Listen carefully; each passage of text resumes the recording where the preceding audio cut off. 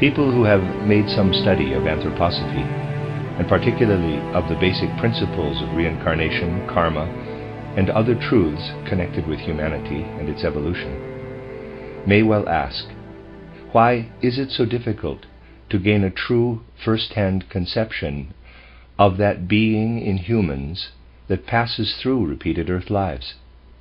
That being which, if one could only acquire more intimate knowledge of it, would inevitably lead to an insight into the secrets of repeated earth lives, and even of karma. It is certainly true to say that as a rule people misinterpret everything connected with this question. At first we try, as is only too natural, to explain it through our ordinary world of thought, through the ordinary intellect, and we ask ourselves, to what extent can we find in the facts of life proof that the conception of repeated earth lives and karma is true? This endeavor, which is essentially of the nature of reflection, can admittedly lead us to a certain point, but no further. For our world of thought, as at present constituted, is entirely dependent on those qualities of our human organism that are limited to one incarnation. We possess them because, as human beings, living between birth and death, we have been given this particular organism. And on this particular formation of the physical body, with the etheric body, which is only one stage higher, everything that we can call our thought world is dependent. The more penetrating these thoughts are, the better able they are to enter into abstract truths. So much the more are they dependent on the outer organism that is limited to one incarnation. From this we may conclude that when we pass into the life between death and a new birth, that is to say, into the spiritual world, we can take with us, least of all, what we experience in our souls, our thoughts. And our most penetrating thoughts are what most of all we have to leave behind. It may be asked, what is it that people especially discard when they pass through the gate of death? First of all, our physical body. And of all that constitutes our inner being, we discard practically to the same extent all the abstract thoughts formulated in our soul. These two things, physical body, abstract thoughts, scientific thoughts as well, are what we can least of all take with us when we pass through the gate of death. It is in a certain sense easy to take with us our temperament, our impulses, our desires, as they have been formed in us, and especially our habits.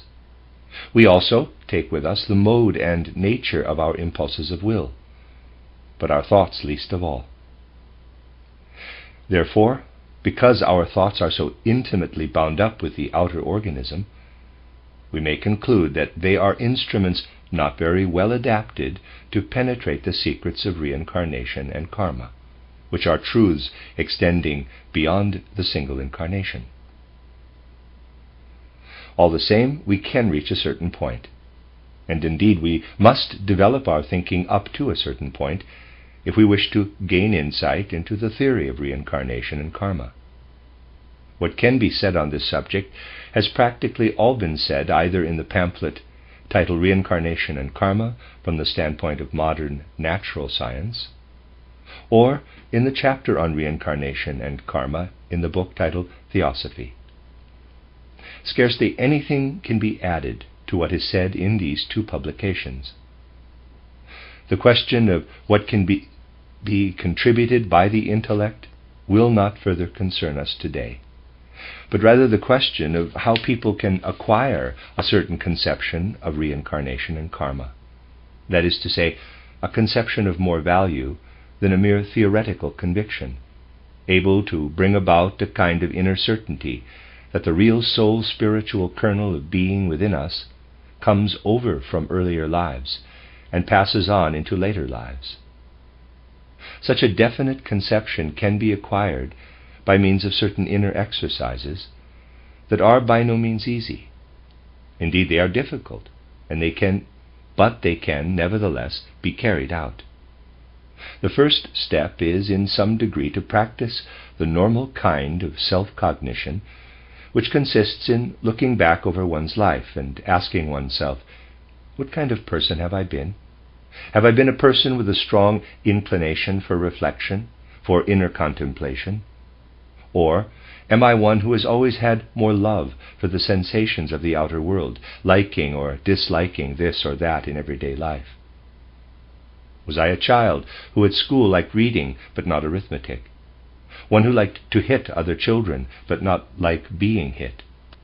Or was I a child always bound to be bullied and not smart enough to bully others? It is well to look back on one's life in this way, and especially to ask oneself, was I cut out for activities of the mind or of the will? What did I find easy or difficult? What happened to me that I would like to have avoided? What happenings made me say to myself, quote, I am glad this has come to pass, close quote, and so on. It is good to look back on one's life in a certain way, and above all to envisage clearly those things that one did not like. All this leads to a more intimate knowledge of the inner kernel of our being. For example, the son who would have liked to become a poet was destined by his father to be a craftsman, and a craftsman he became, although he would sooner have been a poet. It is well to know clearly what we really wanted to be and what we have become against our will, to visualize what would have suited us in the time of our youth, but was not our lot, and then, again, what we would have liked to avoid. All I am saying refers, of course, to the life in the past, not in the future. That would be a false conception. We must therefore be quite clear as to what such a retrospect into the past means. It tells us what we did not want, what we would have liked to avoid. When we have made that clear to ourselves, we really have a picture of those things in our life which have pleased us least. That is the essential point. And we must now try to live into a very remarkable conception. We must desire and will everything that we have not desired or willed. We must imagine to ourselves, what should I actually have become if I had ardently desired everything that, in fact, I did not wish for, and which really went against the grain in life? In a certain sense, we must here rule out what we have succeeded in overcoming. For the most important thing is that we should ardently wish or picture ourselves wishing for the things we have not desired, or concerning which we have not been able to carry out our wishes, so that we create for ourselves in feeling and thought a being hitherto unfamiliar to us. We must picture ourselves as this being with great intensity. If we can do this, if we can identify ourselves with the being we have ourselves built up in this way, we have made some real progress toward becoming acquainted with the inner soul kernel of our being. For in the future, we have thus been able to make of our own personality. Let me read that again. For in the picture we have thus been able to make of our own personality, there will arise something that we have not been in this present incarnation, but which we have introduced into it. Our deeper being will emerge from the picture built up in this way. You will see, therefore, that from those who wish to gain knowledge of this inner kernel of being, something is required for which people in our age have no inclination at all. They are not disposed to desire anything of the sort, for nowadays, if they reflect upon their own nature, they want to find themselves absolutely satisfied with it as it is. When we go back to earlier, more deeply religious epochs, we find there a feeling that human beings should feel themselves overwhelmed because they so little resembled their divine archetype. This was not, of course, the idea of which we have spoken today, but it was an idea that led people away from what usually satisfies them to something else, to that being which lives on beyond the organism existing between birth and death, even if it did not lead to the conviction of another incarnation. If you call up the counterpart of yourself, the following thought will dawn upon you. This counterpart, difficult as it may be to realize it as a picture of yourself in this life, is nevertheless connected with you, and you cannot disown it. Once it appears, it will follow you, hover before your soul, and crystallize in such a way that you will realize that it has something to do with you, but certainly not with your present life. And then there develops the perception that this picture is derived from an earlier life. If we bring this clearly before our souls, we shall soon realize how erroneous are most of the current conceptions of reincarnation and karma. You have no doubt often heard anthroposophists say, when they meet a good arithmetician, quote, "In a previous incarnation, this person was a good arithmetician," close quote. Unfortunately, many undeveloped anthroposophists string together links of reincarnation in such a way that it is thought possible to find the earlier incarnation because the present gifts must have existed in the preceding incarnation or in many previous incarnations. This is the worst possible form of speculation, and anything derived from it is usually false. True observation by means of spiritual science discloses as a rule the exact opposite. For example, people who in a former incarnation were good arithmeticians, good mathematicians, often reappear with no gift for mathematics at all. If we wish to discover what gifts we may probably have possessed in a former incarnation, here I must remind you that we are speaking of probabilities. If we wish to know what intellectual or artistic faculties, say, we possessed in a former incarnation, it is well to reflect upon those things for which we have least talent in the present life. These are true indications, but they are very often interwoven with other facts.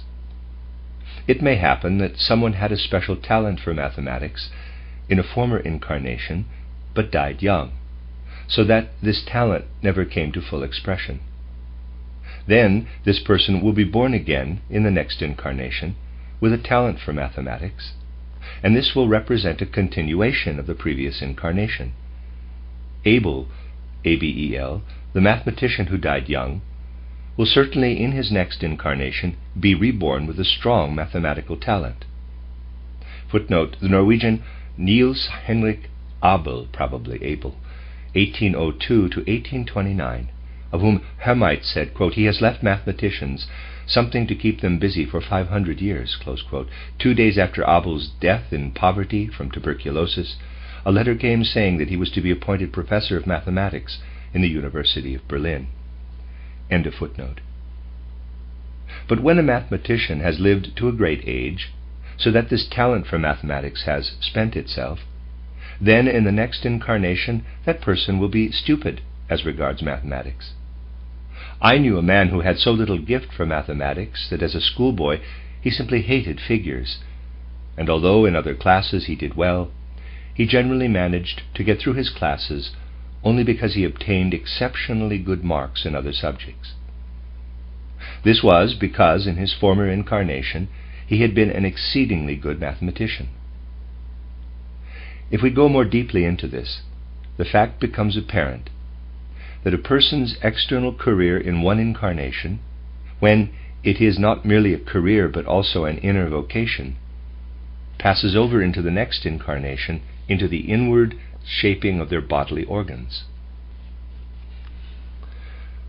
Thus, if someone has been an exceptionally good mathematician in one incarnation, the mastery over numbers and figures remains and goes into a special development of the sense organs, for instance, of the eyes. People with very good sight have it as a result of the fact that in their former incarnation they thought in forms. They took this thinking in forms with them, and during the life between death and rebirth, they worked specially on the shaping of their eyes. Here the mathematical talent has passed into the eyes, and no longer exists as a gift for mathematics. Another case, known to occultists, is where an individuality, in one incarnation, lived with intensity in architectural forms. These experiences lived as inner soul forces and worked strongly upon the instrument of hearing, so that in the next incarnation the individual became a great musician. This person did not appear as a great architect, because the perception of form necessary for architecture was transformed into an organ-building force, so that there was nothing left but a supreme sensitiveness for music.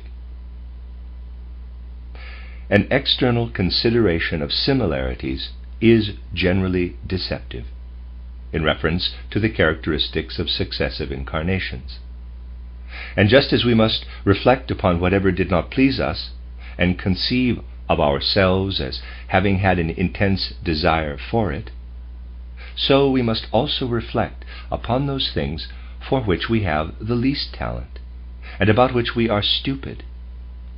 If we discover the dullest sides of our nature, they may very probably point to those fields in which we were most brilliant in our previous incarnation. Thus we see how easy it is in these matters to begin at the wrong end. A little reflection will show us that it is the sole kernel of our being that works over from one incarnation to another. This can be illustrated by the fact that it is no easier for a person to learn a language even if in the preceding incarnation he or she lived in the country associated with this particular language. Otherwise our school children would not find it so difficult to learn Greek and Latin, for many of them in former incarnations will have lived in the regions where these were the languages of ordinary intercourse. You see, the outer capacities we acquire are so closely connected with earthly circumstances that we cannot speak of them reappearing in the same form in the next incarnation. They are transformed into forces, and in that way pass over to a subsequent incarnation. For instance, people who have a special faculty for learning languages in one incarnation will not have this in the next. Instead, they will have the faculty that enables them to form more unbiased judgments than those who had less talent for languages. These latter will tend to form one-sided judgments. These matters are connected with the mysteries of reincarnation, and when we penetrate them, we obtain a clear and vivid idea of what truly belongs to our inner being, and what must, in a certain sense, be accounted external. For instance, language today is no longer part of our inner being. We may love a language for the sake of what it expresses, for the sake of its folk spirit, but it is something which passes over in transformed forms of force from one incarnation to another.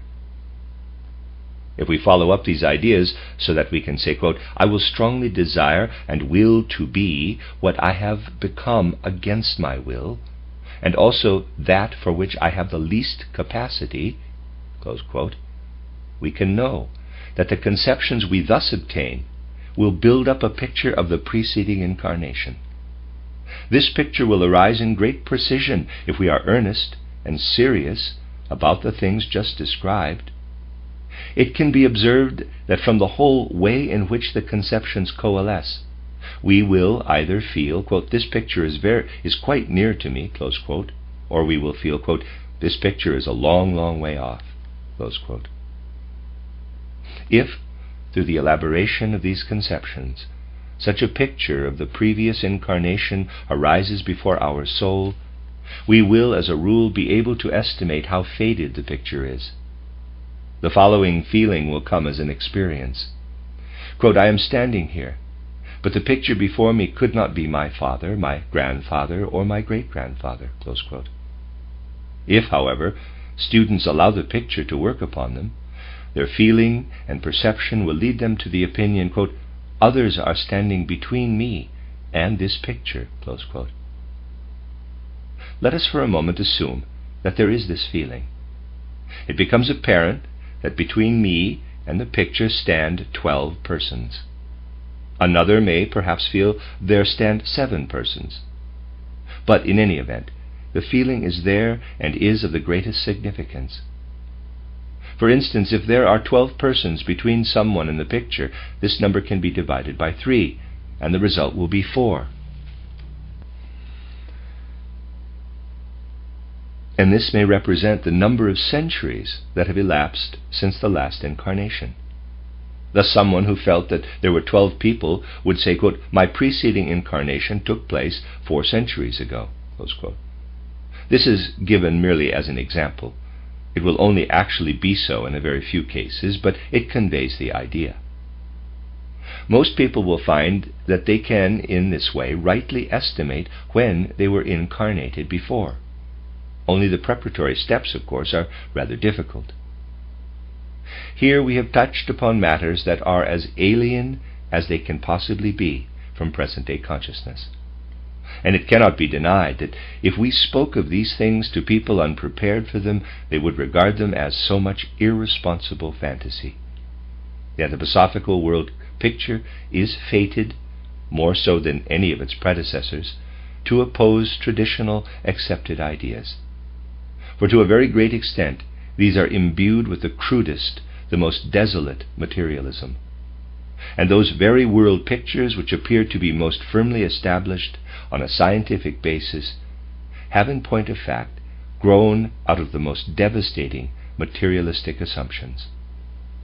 And since anthroposophy is condemned to be labeled as the outlook cultivated by the kind of person who wants to know about previous incarnations, one can readily understand that people of the present day are very far from taking anthroposophical views seriously. They are as far remote from the inclination to desire and to will what they have never desired or willed as their habits of thought are remote from spiritual truths. The question might here be asked, why then does spiritual truth come into the world just now? Why does it not leave humanity time to develop, to mature? The reason is that it is almost impossible to imagine a greater difference between 2 successive epochs than there will be between the present epoch and that into which humanity will have grown when the people now living are reborn in their next incarnation. The development of certain spiritual faculties does not depend upon humanity, but upon the whole purpose and meaning, the whole nature of Earth evolution. People of the present day could not be more remote than they are from any belief in reincarnation and karma. This does not apply to students of anthroposophy, but they are still very few. Neither does it apply to those who still adhere to certain old forms of religion, but it applies to those who are the bearers of external cultural life. It sets them far away from belief in reincarnation and karma. Now, the fact that people of the present day are particularly disinclined to believe in reincarnation and karma is connected in a remarkable way with their pursuits and studies, that is, insofar as these concern their intellectual faculties, and this fact will produce the opposite effect in the future. In the next incarnation, these people, whether their pursuits are spiritual or material, will have a strong predisposition to gain an impression of their previous incarnation. Quite irrespective of their pursuits in this age, they will be reborn with a strong predisposition, a strong yearning for their last incarnation, with a strong desire to experience and know something of it.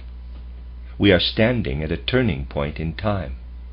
It will lead people from an incarnation in which they have no desire at all to know anything of reincarnation and karma, to one in which the most living feeling will be this, quote, "The whole of the life I now lead has no foundation for me if I cannot know anything of my former incarnation," close quote.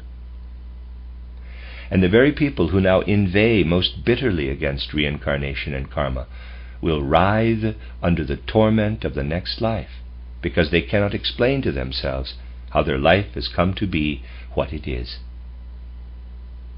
Anthroposophy is not here for the purpose of cultivating in us a retrospective longing for former lives, but in order that there should be understanding of what will arise in connection with collective humanity when the people who are alive today will be here again.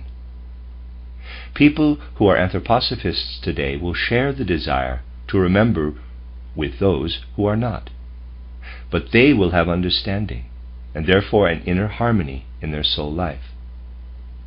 Those who reject anthroposophy today will wish to know something of it in the next life. They will really feel something like an inner torment concerning their previous incarnation, but they will understand nothing of what it is that most distresses and torments them.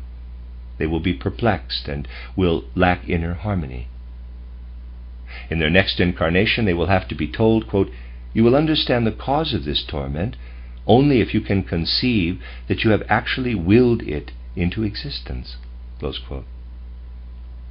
Naturally, nobody will desire this torment, but people who are materialists today will, in their next incarnation, begin to understand their inner demands and the advice of those who will be in a position to know, and who may say to them, quote, "Conceive to yourselves that you have willed into existence this life from which you would like to flee."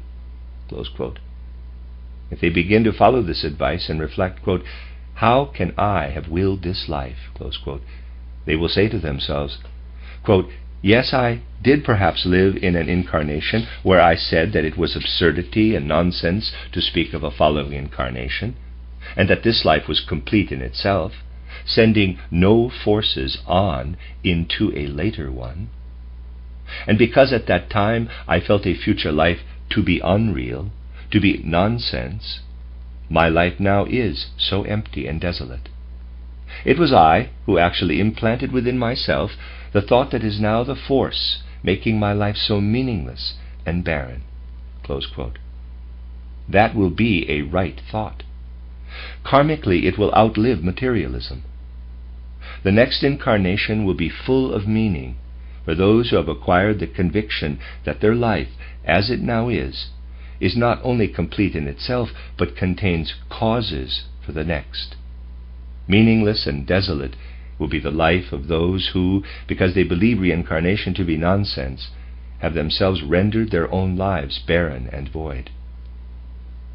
So we see that the thoughts we cherish do not pass over into the next life in a somewhat intensified form, but arise there transformed into forces. In the spiritual world, thoughts such as we now form between birth and death have no significance except insofar as they are transformed. If, for instance, we have a great thought, however great it may be, the thought as thought is gone when we pass through the gate of death. But the enthusiasm, the perception, and the feeling called to life by the thought, these pass through the gate of death with us. We do not even take with us the thoughts of anthroposophy, but what we have experienced through them, even to the details, not the general fundamental feeling alone, that is taken with us. This in particular is the point to grasp. Thoughts as such are of real significance for the physical plane, but when we are speaking of the activity of thoughts in the higher worlds, we must at the same time speak of their transformation in conformity with those worlds. Thoughts that deny reincarnation are transformed in the next life into an inner unreality, an inner emptiness of life. This inner unreality and emptiness are experienced as torment, as disharmony. With the aid of a simile, we may obtain an idea of this by thinking of something we like very much and are always glad to see in a certain place. For instance, a particular flower blooming in a certain spot. If the flower is cut by a ruthless hand, we experience a certain pain. So it is with the whole human organism. What causes the human being to feel pain? When the etheric and astral elements of an organ are embedded in a particular position in the physical body, then if the organ is injured so that the etheric and astral bodies cannot permeate it properly, pain is the result. It is just like the ruthless cutting of a rose from its accustomed place in a garden. When an organ has been injured, the etheric and astral bodies do not find what they seek, and this is then felt as bodily pain.